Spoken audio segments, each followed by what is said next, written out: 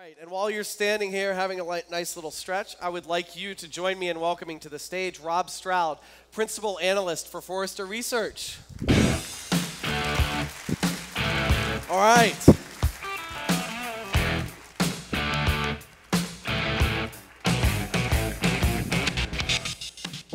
Thank you. It's nice to have a standing ovation. Let's hope you're standing up at the end.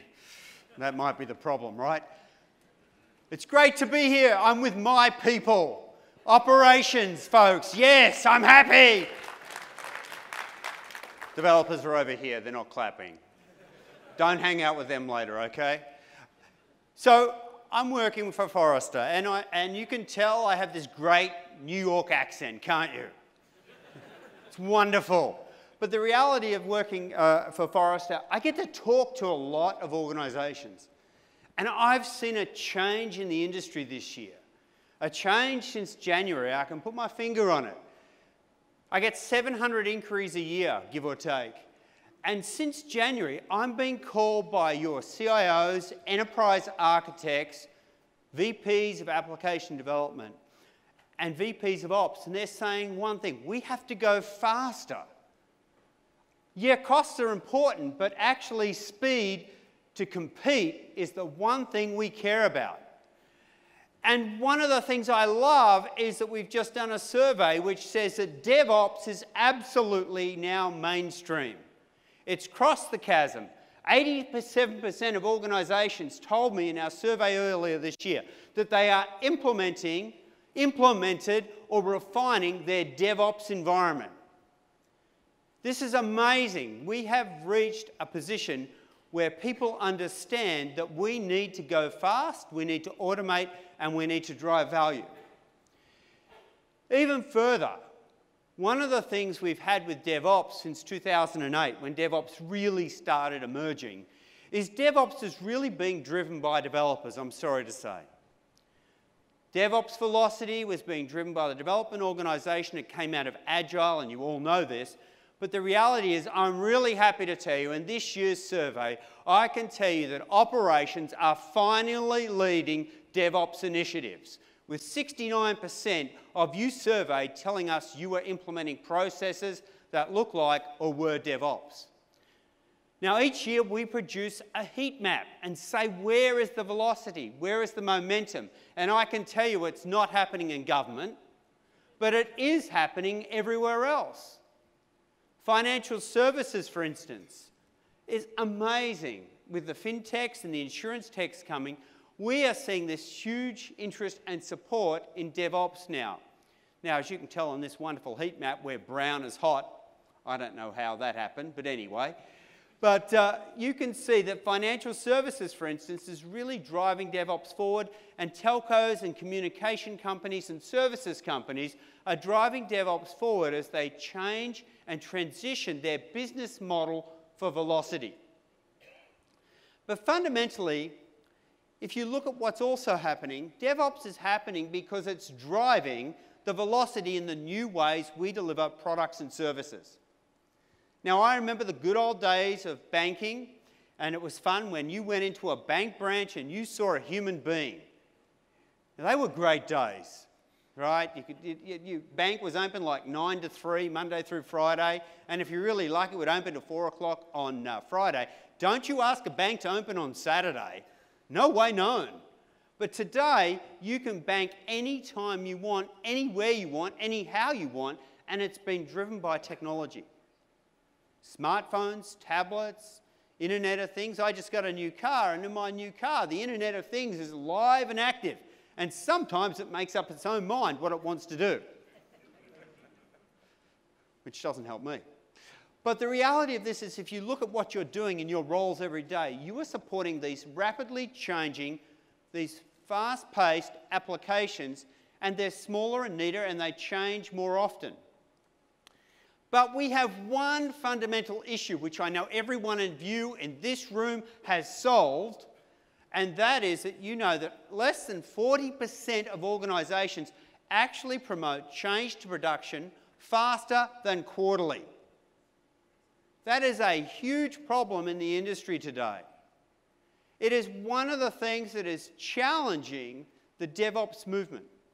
It's one of the things that's challenging velocity. And I think one of the things we need to focus on is how do we actually get change transitioned into production on a much more rigorous basis with more velocity and more accountability. Because one of the fundamental things I see that needs to be resolved is that we have these things called silos of silos of automation. And these silos of automation are fundamentally changing the way we go about doing business. Now, if you can imagine this for a minute, so we're in development and we've actually coded a change and we push it across to testing and we push it across to QA and we push it across to staging, and then of course operations says, oh, we've got to rebuild everything. We can't take what you did. We don't trust you. You've heard that before, right? I hear this every day. And then you look at that, and each of these silos are very nicely and neatly automated. Only 29% of you have automated that whole end-to-end process. And one of the themes of this event is continuous automation. And let me encourage you that we need to look at continuous automation because it's really killing quality and velocity. So if you look at this standard map here of change, now yes, I know there are a lot more steps. One of the things I see often is there's significant challenges or, for you, opportunities in the whole pipeline. The first thing is really simple. Things like delivering automated test environments. Now, many of you are doing that already. I know you are. You were telling me about it last night, and well done. But the reality of that, if you think about it, with things like containers, which I'll talk about in just a second coming, and serverless computing, we need to get this, what some people call the CD and release stack, automated.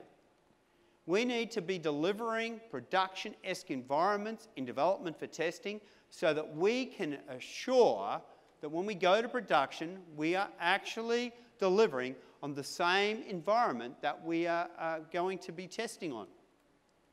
It improves quality because DevOps is not just a merging of development and operations. It's things like DevSecOps. It's about bringing performance testing left. It's about doing all these things and getting into a continuous process of automation. Now, one of the other aspects I can share with you since January this year is we are seeing a real shift in terms of containers.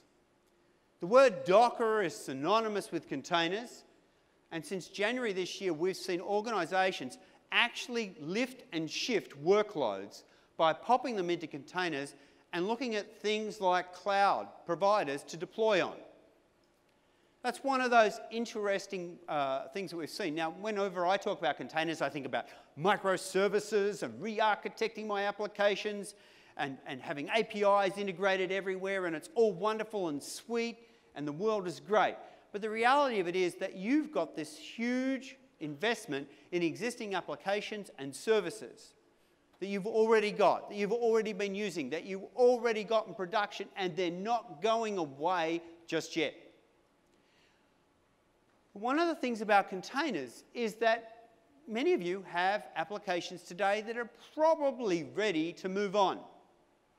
They're probably ready to transition into the next whatever they're going to look like. And the other thing we're seeing with containers is we are actually seeing more and more organizations look at actually developing code inside the business. This is called low code or no code, or you might even call it citizen developers. And we're absolutely starting to see this today. And many of them are now deploying in new systems like containers. Now, as you go forward with containers, my colleague Dave Bartoletti describes the container landscape as exactly where cloud was 6 or 7 years ago.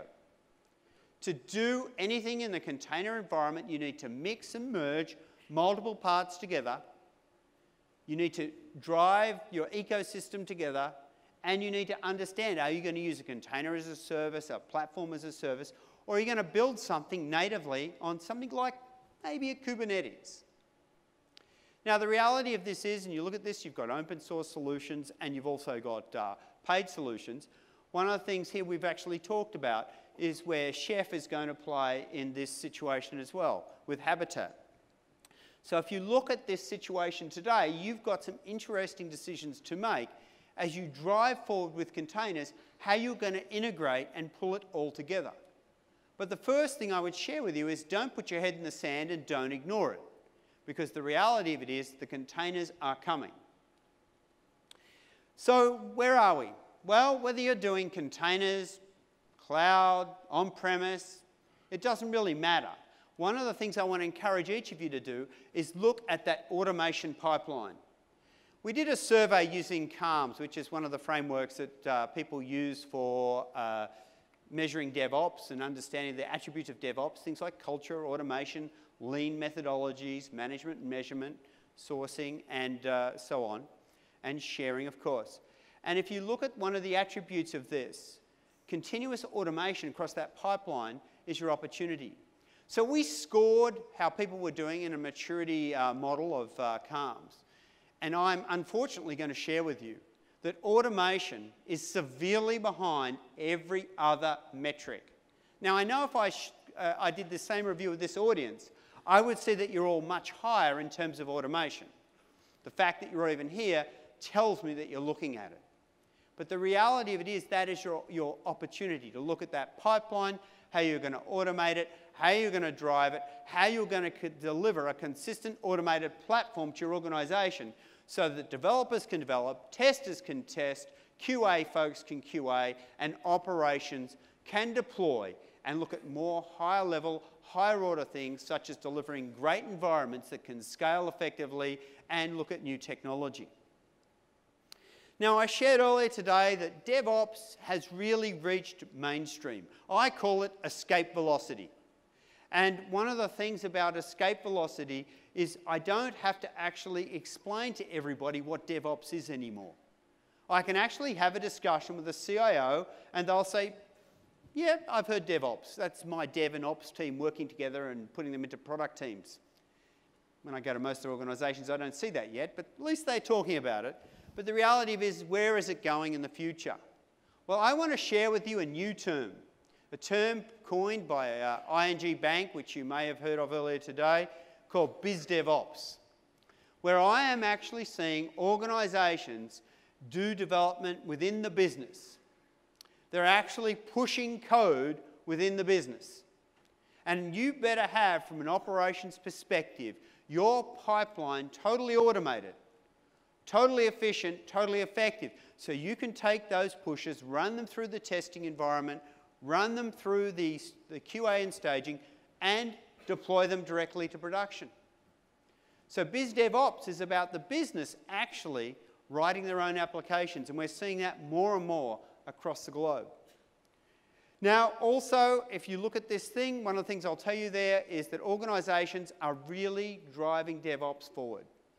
You know, one of the things that I can tell you is who calls me. And the people who are calling me is fundamentally changing. It's not developers and ops so much anymore. You guys are doing the fundamental basics, but if you do want to have an inquiry with me, do that. But the reality of it is we're now seeing enterprise architects want to know how they can actually rationalize their tool chain. Because one of the problems you will face in your organization as you look at DevOps going organizational-wide is you will have multiple tools, multiple tool sets, and multiple components, and with open source, you'll see them changing on a regular basis. So, if you can only remember one message from this session, one of the things I'll share with you, DevOps is now mainstream, but the reality of it is, if you focus on automation and continuously automating, it is not only critical to success, it will help you succeed. Because the objective of DevOps is to drive our business transformation. It's to drive the way we do business forward. It's to deliver that business velocity that your business wants. Because as we go forward, we are the drivers of differentiation, business capability, and business services that our business is going to change on a more regular basis. So with that said, enjoy the event. It's been great talking to you, and I look forward to seeing many of you in the hallway as we go forward. Thanks for having me.